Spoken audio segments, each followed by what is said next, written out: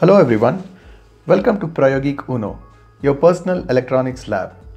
In this video, let's look at how to get started with PRAYOGeek Uno and also the pinout details of the hardware. Step 1. Insert PRAYOGeek Uno on top of Arduino Uno. Before pressing the board completely, make sure the pins have gone halfway through on both the sides. And then you press the board. Step 2. Now connect the USB OTG cable to the Arduino USB cable. Connect one end of the USB cable to Arduino and the other end of the OTG cable to your mobile. At this point, your hardware should turn on. The red light which is on indicates that the power is coming to the module. Step 3.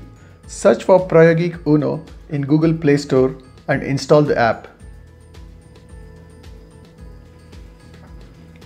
After installation, update your profile information and you should be at the home screen as shown here. Step 4. Now press Uno firmware button and press update firmware. The app intimates you once the firmware download is complete.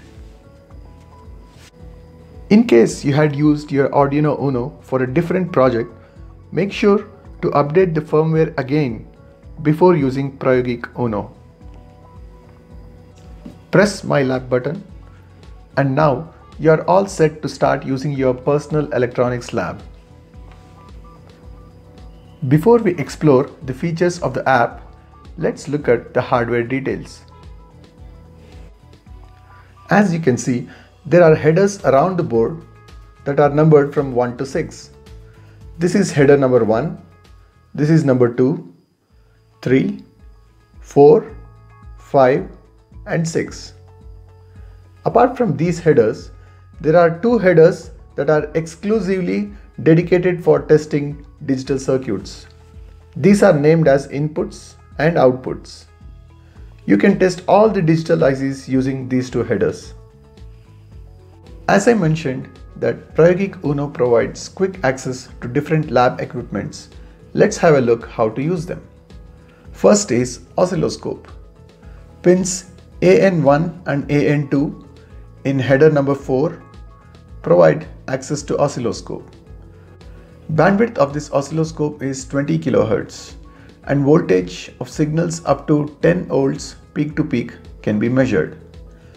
In case you need to measure higher voltage signals, you can use an external voltage divider and measure. Now let's look at how to use signal generator. Pins SG1 and SG2 in header 6 provide a 2-channel signal generator. Connect the provided aux cable to the audio jack on the module and the other end connect to the phone. Make sure the volume is at max position to get the highest amplitude range. To check the signal generator, connect a wire from pin SG1 in header number 6 to pin AN1 in header number 4 and connect another wire from pin SG2 in header number 6 to pin AN2 in header number 4.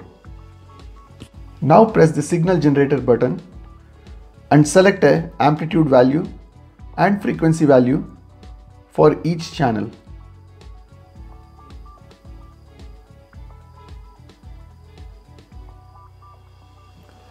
You should be able to see the corresponding waves on the oscilloscope. Now let's have a look at voltmeter and variable voltage source. Pin VAR-V in header 1 provides a variable voltage source both in positive and negative range. Pin volt in header 4 helps us to measure voltage at any point. Now let's measure the variable voltage with the use of the voltmeter we have on the board. Just connect a wire from pin VAR-V in header 1 to the pin volt in header 4. Now turn on this switch on the Android app which is beside volt. You should be able to read the variable voltage that is provided by var-v pin. You can use this potentiometer to adjust the required voltage.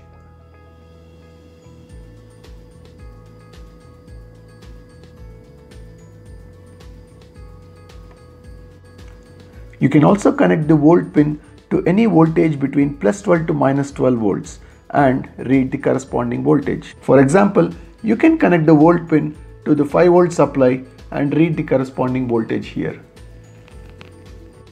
Now, let's check how to measure resistance.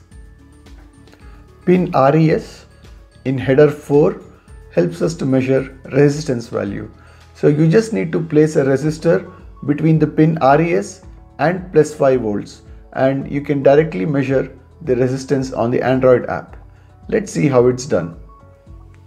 Just place a resistor between the pin RES and the 5 volts and turn on the switch here, and you should be able to see the corresponding resistance value here. In header 1, there are two pins named as SCL and SDA. These are the pins for I2C protocol. Firmware support for I2C protocol will be provided in future releases. Once the support is available, you will be able to connect sensors and monitor them. The next set of pins in header 2 are SCK, MISO, MOSI and SS. These are part of SPI interface. Similar to I2C, support will be provided in future releases. Now, let's look into the pins that are used in testing and measuring digital signals. In header 2, there is a pin named CLK, which stands for clock. This pin provides a clock signal, and the frequency of the signal can be controlled from the Android app. We shall look at how to use this pin in the following section, which describes the logic analyzer feature. PRAYOGeek Uno provides a 2-channel logic analyzer which can be further expanded to 4 channels. The hardware pins for the logic analyzer are in header number 3. They are named DG1, DG2, DG3 and DG4. As currently only 2 channels are supported, please use only the pins DG1 and DG2. Now, let's see the clock signal and logic analyzer features together. Connect a wire from pin CLK in header 2 to pin DG1 in header 3. To observe the logic analyzer output, press Run button on the app to start the oscilloscope. Now double tap on the oscilloscope screen. You can notice that with just a double tap on the oscilloscope screen, you can switch between analog oscilloscope and logic analyzer. Now if I connect a sine wave to the analog oscilloscope, with just a double tap, I will be able to shift between the analog section as well as the digital section here. The frequency of the clock signal can be controlled by using these buttons on the app.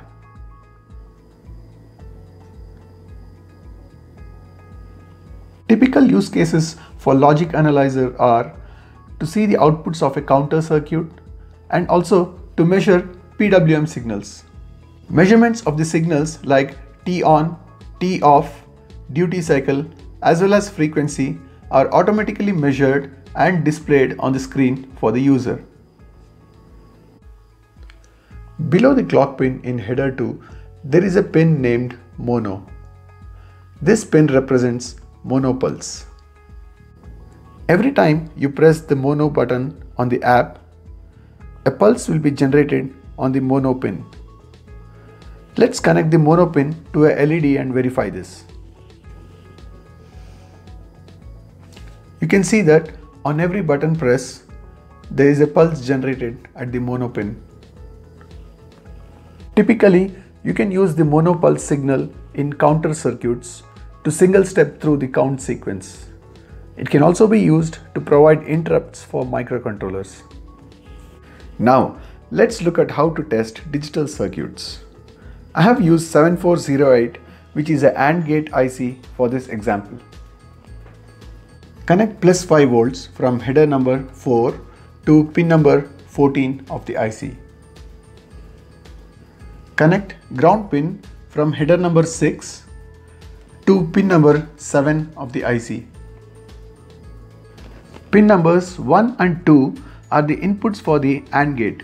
So let me connect two inputs from the input header. So here I have connected two inputs from the input port to the two inputs of the AND gate. Pin number 3 on the IC is the output of the AND gate. So let's connect this output to the output port on the board. I have connected a wire from pin number 3 to the output port. You can change the logic level of the inputs by toggling these switches on the app. 0, 0 is 0, the LED is off. 0, 1 is 0, LED is off. 1, 0 is 0, 1, 1 is 1. So you can see that by providing both the logic inputs as 1, the output of the AND gate is also 1. So that confirms the truth table of the AND gate. Now let's look at the different power supply options on the board. Header 5 provides various power options. First, the EXT pin. It can be used to provide external power input to the board. And the next is 5 volt and 3.3 volt pins. These two pins provide 5 volts and 3.3 volts respectively. Above 3.3 volt pin, there are two pins named as OPV plus and OPV minus. These pins can be used to provide positive and negative supply for op amps.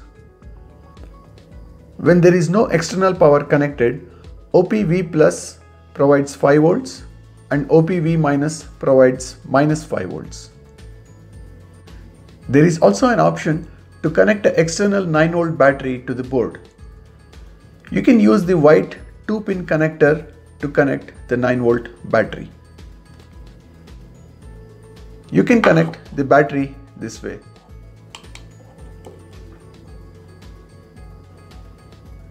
Observe that there is a jumper below the 2-pin connector. When you connect the 9 volt battery, make sure that the jumper is on the right side. So the jumper position should be towards right. When the jumper setting is towards right, OPV plus gives 9 volts and OPV minus gives minus 9 volts. Please make sure to put the jumper back to the left position when the 9 volt battery is not in use.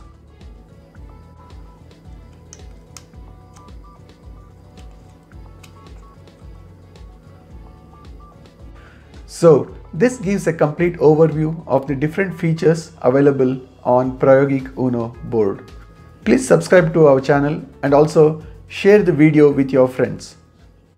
Thank you for watching the video.